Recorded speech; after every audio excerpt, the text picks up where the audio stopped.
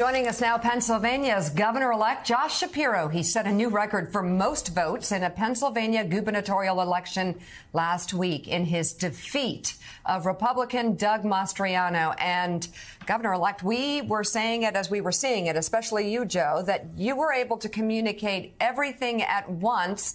And it didn't seem hard for you, especially democracy and abortion. Yeah, because there seemed to be a false choice. People were saying, well, we can't talk about inflation and crime because we need to talk about democracy and abortion. You're like, talking about it all. Hold my beer. I'm going to talk about it all. Tell us how that worked for you in Pennsylvania.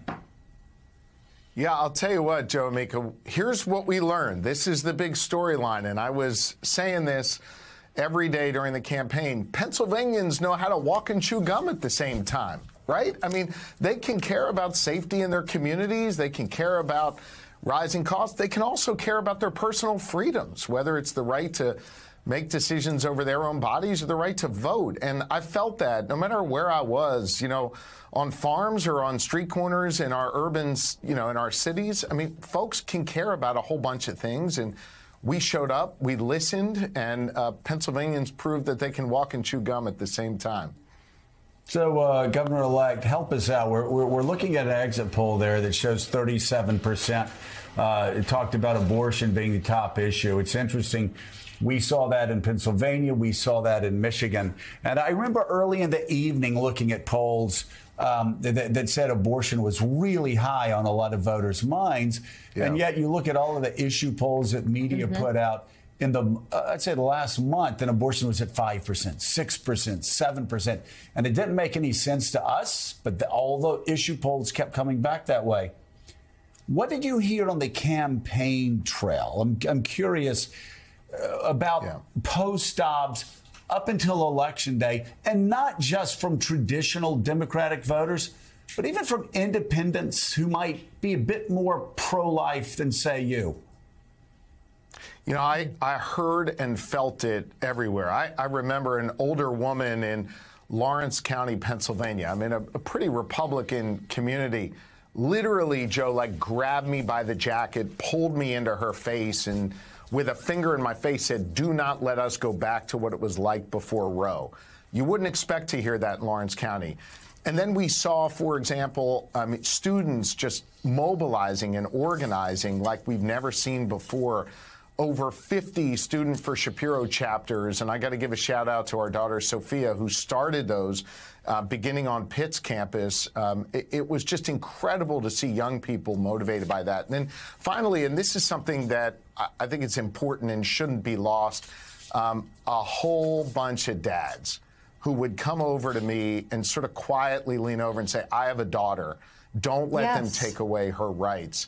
And so I heard that a lot, too. And again, I hate to keep repeating this, but folks know how to walk and chew gum at the same time. They can care about those issues and also care about the so-called kitchen table issues. And that's what we focused on every day, protecting people's freedoms and making sure every kid got a good education, safe communities, and an economy that lifts everybody up. Yeah, and I want to bring Huma Abedin into the conversation for the next question. Huma, just to Governor-elect Shapiro's point, I always thought there were not just a lot of women turning out and voting about the abortion issue, about their rights being taken away, but a lot of men, too, who happen to care about the women in their lives.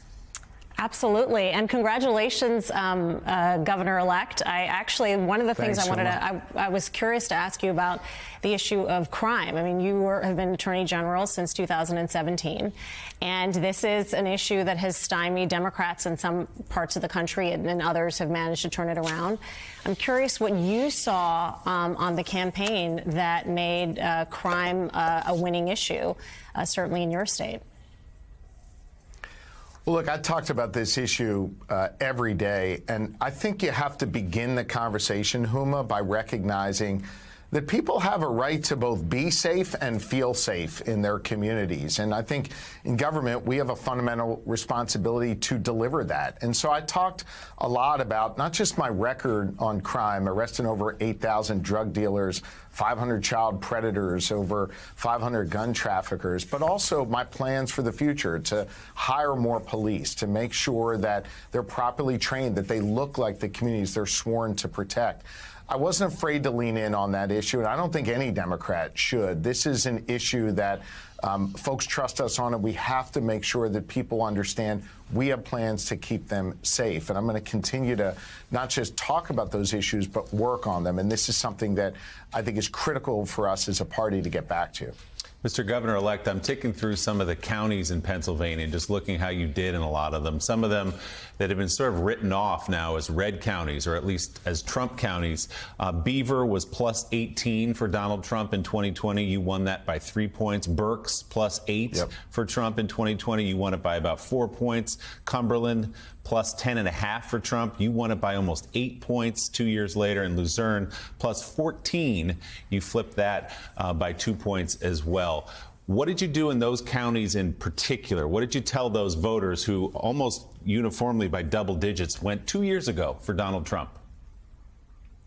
You know, I showed up and I treated people with respect, and I talked about issues that actually mattered to them, not the noise that they were used to hearing from politicians. I both showed them my record of success in their communities, but also my plans to try and make their lives better. Look, I think the good people of Pennsylvania just want to know you're fighting for them, and you're going to deliver something for them, and you're going to show up in their neighborhoods and at their diners and treat them with respect. That you're going to learn about their businesses and see what you can do to help them flourish, that you're going to care about their kids.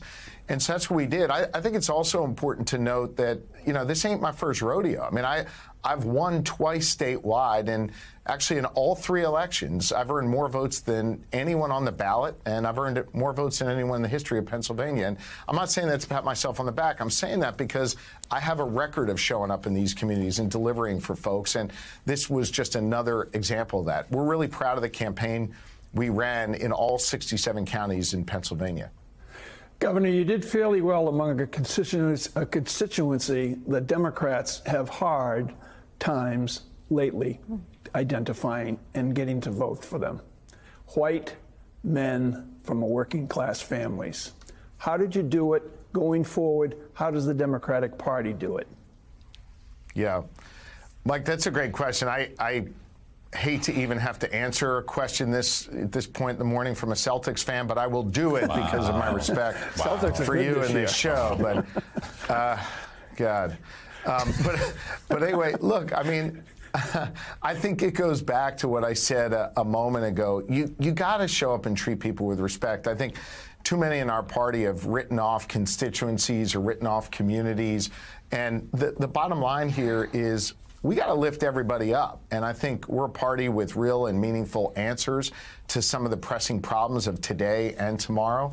And I think in the way you show up, in the language that you use, in the way you engage with people, it has to be predicated upon respect. I think we've had too many candidates over the last decade or so who come in and try and tell people what they need to know and what they need to hear instead of listening. And I think I've got a strong track record of listening and turning that into action and delivering for people. Pennsylvanians know who I am, know what I can deliver for them, and that's what I'm going to continue to do as their next governor.